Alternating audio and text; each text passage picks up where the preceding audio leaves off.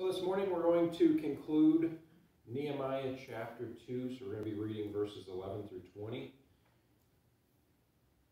So if you're turning in your Bibles, that's Nehemiah chapter 2, beginning with verse 11. It says, I went to Jerusalem, and after staying there 3 days, I set out during the night with a few others. I had not told anyone what my God had put in my heart to do for Jerusalem. There were no mounts with me except the one I was riding on. By night, I went out through the valley gate toward the Jackal Well and the Dung Gate, examining the walls of Jerusalem, which had been broken down, and its gates, which had been destroyed by fire. When I moved on toward the Fountain Gate, then I moved on toward the Fountain Gate and the King's Pool, but there was not enough room for my mount to get through. So I went up the valley by night, examining the wall. Finally, I turned back and re-entered through the valley gate. The officials did not know where I had gone or what I was doing, because as yet I had said nothing to the Jews or the priests or the nobles or the officials or any others who would be doing the work. Then I said to them, you see the trouble we are in? Jerusalem lies in ruins and its gates have been burned with fire. Come, let us rebuild the wall of Jerusalem, and we will no longer be in disgrace. I also told them about the gracious hand of my God on me and what the king had said to me. They replied, let us start rebuilding. So they began this good work. But then Sanballat the Horonite and Tobiah the Ammonite official and Geshem the Arab heard about it. They mocked and ridiculed us. What is this you are doing, they asked. Are you rebelling against the king? I answered them by saying, the God of heaven will give us success. We, his servants, will start rebuilding, but as for you, you have no share in Jerusalem, or any claim or historic right to it.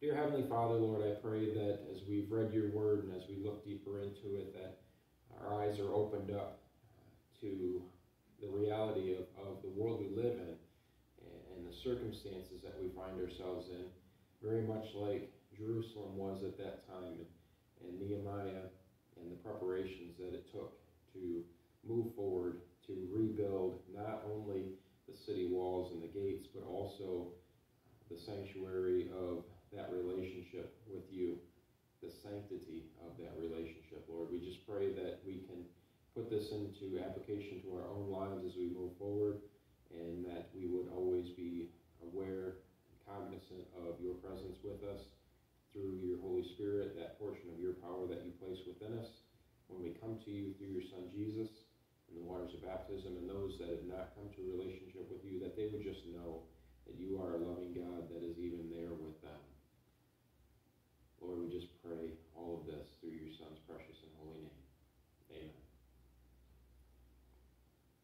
So before we begin, I have worked a number of jobs in a wide variety of industries.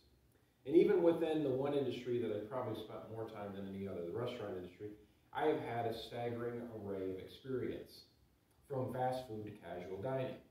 And regardless of the differences, which at times were vast, some things still stay the same. Of the restaurants that I worked at that did not serve breakfast, all opened for business at 11 o'clock.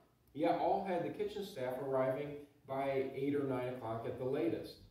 And those that served breakfast were staffed 3 hours before they opened.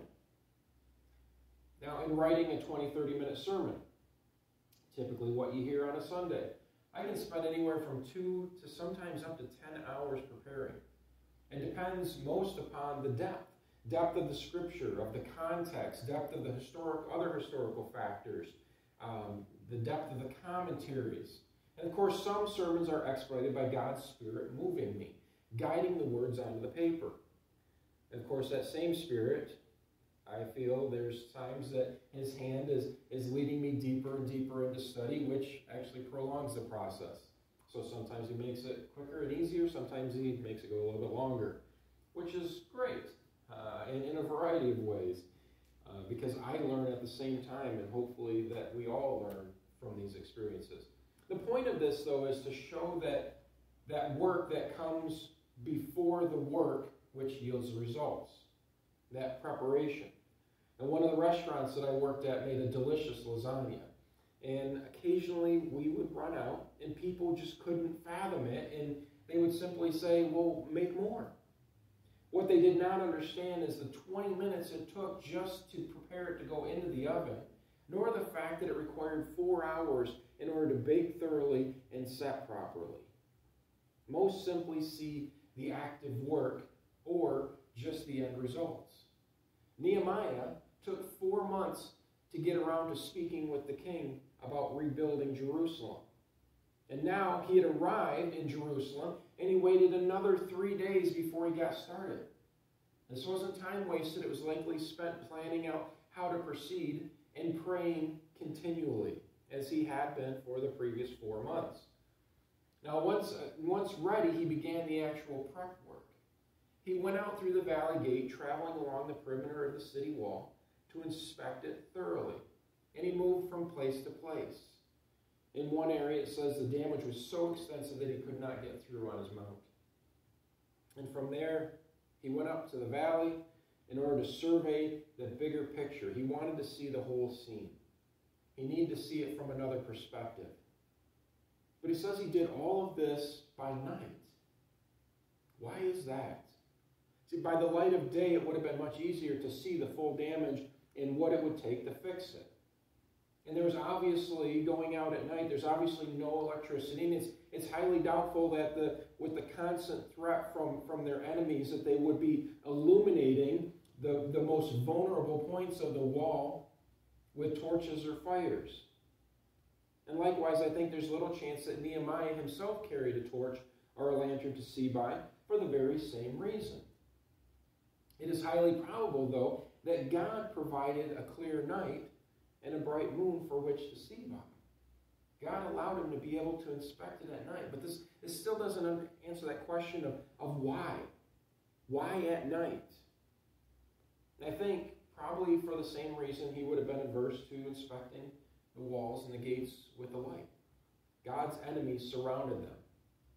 And the task that they faced seemed insurmountable. And that the moment their enemies, we read about the fact that the moment their enemies got word of Nehemiah's plan, they began to mock and ridicule the Jews. And that doesn't sound that bad, does it? Just a little bit of mocking and ridiculing you. You can take that. Just man up, right? Yet that's the same tactic, the very same tactic that's used today to silence God's people. Society around us calls good evil and evil good, and most either nod, even good Christians, either just nod in agreement or they just sit silently, quietly, not speaking up, not saying anything, because they're afraid of the mocking and the ridicule. That isn't as inconsequential. It isn't as, it's nothing, as we like to think it is sometimes. So they were being mocked and ridiculed. But not only that, but they were being accused of rebelling against the king. Treason! An offense that carried a punishment of death. It still does today. So not only are they being mocked and ridiculed, but now they're being called treasonous. They're rebelling against the king. And they knew the consequences. They would understand the consequences of this. And the Jews were already in great trouble and disgrace, it said in chapter 1. And they were likely very overwhelmed by everything that was going on. And the truth is that had their enemies seen Nehemiah surveying the walls and surmised his intentions, they probably would have gotten to the people before Nehemiah could. They probably would have started with the mocking and the ridiculing and calling them traitors and treasonous and rebellious. They probably would have gotten to them then, and it might have been too great of a blow to their hope. At that point, once Nehemiah finally got to them and offered words of encouragement for God's hand being with them, it may have rung a little hollow in their ears. It may have failed to stir their hearts. A little too late at that point. See, Nehemiah's plan to rebuild the walls and restore the gates would have been infinitely more difficult. Not that it would have been impossible or that couldn't happen. After all, God was with them. Just that it would have been much more apparent as God's direct intervention rather than an obedient act of faith by his people. If the people's spirit had been crushed because the enemies had already attacked them before Nehemiah could get a solid plan of action to them, it would have been obvious that God was working for them rather than them being obedient and following God's will.